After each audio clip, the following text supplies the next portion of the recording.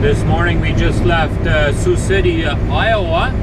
Just fueled up over there and did my pre-trip, and here I am rolling down the road on my way to Laredo, Texas. So that's a nice trip going down that way. I sure hope it doesn't cool down as much as it does over here overnight. It got all the way down to like 2 degrees Celsius, which is about 34 Fahrenheit, I guess. So it was pretty chilly overnight already. At least I have to have my bunk heater running already. So, but anyways, it's a nice clear day today. Nice sunshine.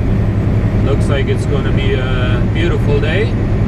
I love it. I enjoy running south and getting away from the cold for a change, so that's nice.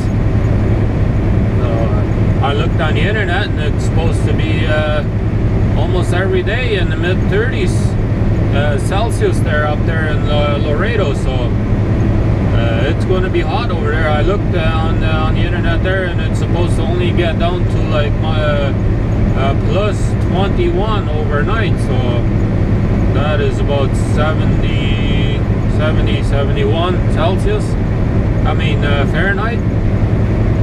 So that's time for air conditioning yet, so, but that's why I got the AP unit, so we can handle those nights and make our way down there and see what happens today.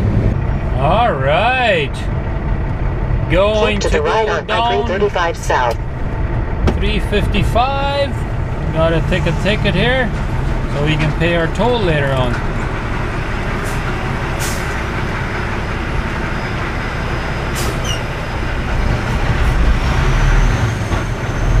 Usually pretty expensive to run this road, but well, we gotta do what we gotta do. Alrighty, I'm just coming into Oklahoma City. I just stopped over here at the Love's just before Oklahoma City. Well, it is technically in Oklahoma City, but I consider it on the edge of Oklahoma City. But anyways, I just fueled up over there. I didn't fuel up all the way this morning in Iowa because the fuel is more expensive up there.